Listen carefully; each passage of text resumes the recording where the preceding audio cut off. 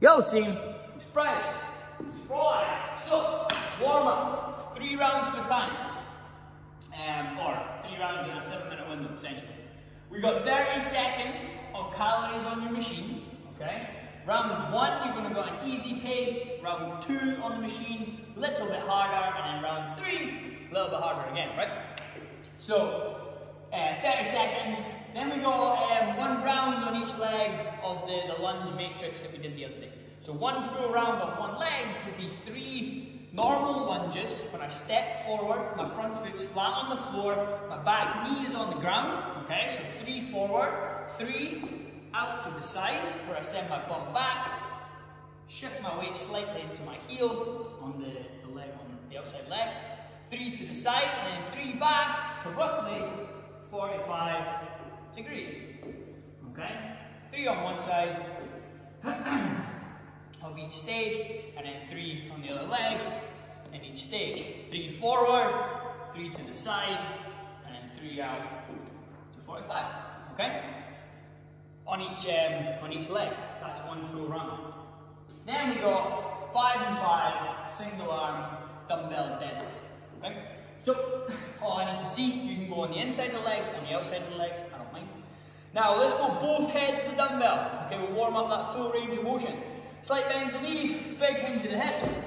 Dumbbell heads hit the floor, keeping the chest tall. Slightly bigger bend of the knees than normal, because we are going lower to the ground than we would if we had the barbell. Okay, try to keep that back flat as possible.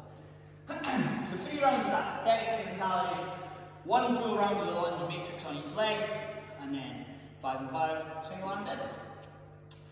Then what we're going to do is we're going to spend a bit of time running over the movements in the workout. Okay, the movements we got, the dumbbell snatch, some calories, and then the power lunge. Okay, now if we did the clan wars workouts, you did heaps of these, we had 50 in the workout, good job.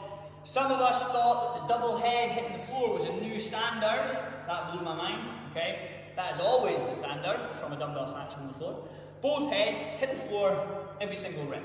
Okay, so both heads, set myself up, big proud chest in, hips back. From here, I'm going to stand, I'm going to extend my knees and my hips at the same time, powerful, and then I pull, and then I punch. Okay, the idea is I make this dumbbell feel as light as possible by being aggressive with my hip extension. Okay, looks like this. Punch overhead, lock the arm out, I can swap on the way down, touch both heads, pop and punch. I can swap on the floor, I don't mind, both heads touch, pop, and then punch. Get into a rhythm with that, okay? Play about with it. Get comfortable where you're going to swap hands, where both heads hit the floor. Okay, get used to that. Try not to miss the ground, try not to go one then the other. Easier for your wrists and for your rhythm if you can get both heads to touch at the same time. Okay, so play about with things like that. It might come down to where your hand is on the handle. I know there's not much room, but if your hand's at the very back, closest to you, when I return that, the front head wants to hit the floor first, then the back one. Okay? If I go to the front and then come back down, I find it doesn't tip so much, or you can go bang in the middle. Little things that just make your workout that little bit more efficient. Okay, so play about with it. That's the power snatch, dumbbell power snatch, sorry. And then you got your calories, and then your power lunge, okay? So power lunge, you did these in the warm-up. It's just we stepping forward, back knee hits the floor, front foot is flat, trying to keep that front shin vertical. Push through the front leg, stand tall, squeeze the bum, and I'm away, okay? Easy. So play about with those, get comfortable with those, figure out what rhythms you're going to use, what speed, and we'll figure it out. Then we've got 3 rounds, okay? 3 rounds, extended warm up, 4 dumbbell snatch, 4 lunges, and then 4 calories on your machine, but you're going to sprint that, okay? Sprint the 4 calories, you're going to rest 60 seconds. So again, 3 rounds, 4 dumbbell snatch, 4 lunges, 4 calorie sprint, minute rest. Wait roughly 3 minutes so your heart rate comes down a little bit, and then we get into the workout. Okay, the workout, 15-minute AMRAP. And your job is to get as high up the chain as you possibly can. So your reps increase by 3.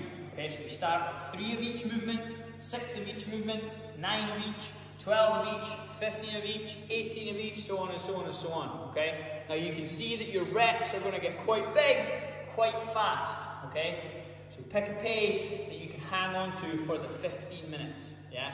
This is one where it gets harder every round. You're welcome, right? So, dumbbell snatch. Now it's not on each arm, so 3 reps of your dumbbell snatch would look like this. That's 1, that's 2, and that's 3, okay? And lunges, same idea. That's 1, 2, and 3. Okay, make sure on your lunges, if you want to move fast or whatever's going on when we're tired, that we step out wide enough, and the front foot is flat, and I stand to full hip extension. This does not count, okay? And if we start doing these ones, they just get real inefficient, your quads are going to explode. Now the difference here is, I'm not stepping up far enough, my knee shoots forward, my heel lifts off the ground. It's not a strong position to press back from. Make sure we step up far enough, front shin is pretty much vertical, I push through that flat foot, then I stand tall and squeeze my bum before I go to my next round. Okay? So 15 minutes, 3, 6, 9, 12, 15, so on and so on and so on, as high as you can in a 15-minute window of dumbbell snatch, calories, and power lunges. Now, if that wasn't enough, okay, then your finisher is you've got a death by hollow hold, okay? So minute 1, you're going to hold for 10 seconds. Minute 2, you're going to hold for 20 seconds. Minute 3, 30 seconds. Minute 4, 40 seconds, 50 seconds, and then a minute, and then you're done. Because you can't hold for a minute and 10 seconds in a minute. Okay, so if I see any of those scores on the board, you're a liar, right?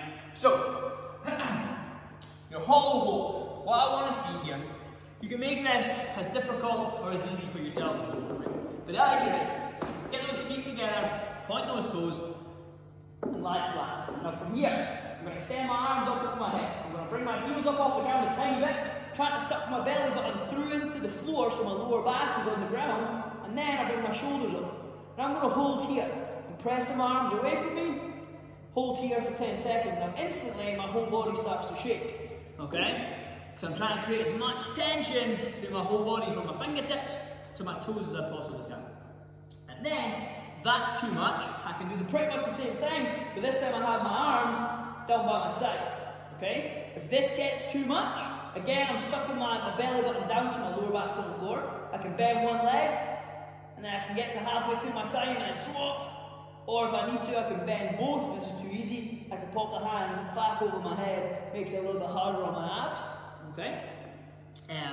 If that gets too much, and you still want to work your core, maybe your lower back's a little bit sore from the workout, just hold a plank, okay? And we can make that plank a little bit more intense by getting yourself from here, normal stage, to over on the tiptoes, shoulders in front of the hands, pressing through the floor, and that's just going to put a little bit more stress through my core, okay? So that's just a little finisher, a little core exercise at the end, just to work on the abs, that core strength before we go home. If we are doing this from home, same idea, you're going to do the finisher at the end also. The only thing that changes for your workout is your calories change to burpees over the dumbbell. Okay, let's get it guys, it's Friday, weekend's almost here.